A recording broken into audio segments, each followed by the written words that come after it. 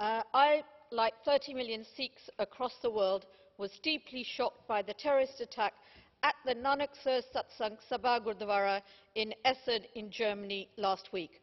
As the only elected Sikh parliamentarian in Europe, I condemn this atrocious act and offer my heartfelt sympathy to those injured and the worshippers there.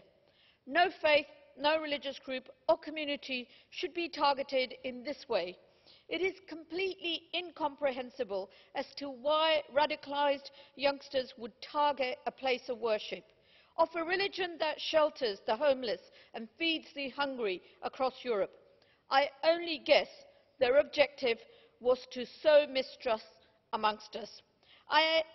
It is now vitally important that the German authorities act with haste and deal with the perpetrators with the full force of law, to give confidence not just to Sikhs in Essen but also in Europe that any threat against them is taken as seriously as any other terrorist atrocity that has occurred in Europe. Thank you.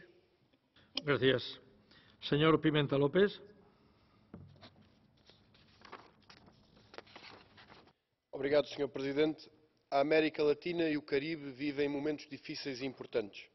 Registramos o avanço das negociações entre a União Europeia e Cuba, um passo para o fim de um infame bloqueio e que exige que o Conselho ratifique com urgência a revogação